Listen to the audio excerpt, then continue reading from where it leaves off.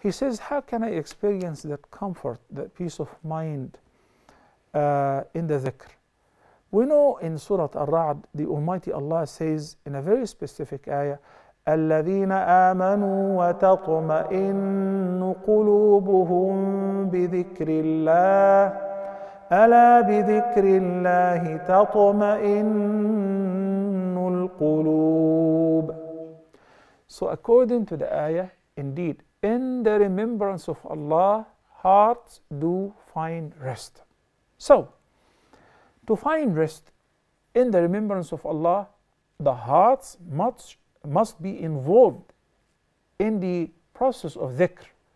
It's not sufficient to be moving your tongue while your heart and mind is absent.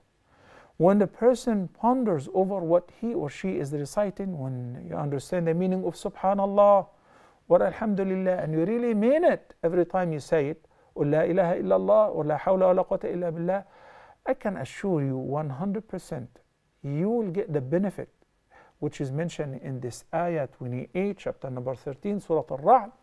أَلَا بِذِكْرِ اللَّهِ تَطْمَئِنُّ الْقُلُوبُ. Indeed, in the remembrance of Allah, hearts do find rest.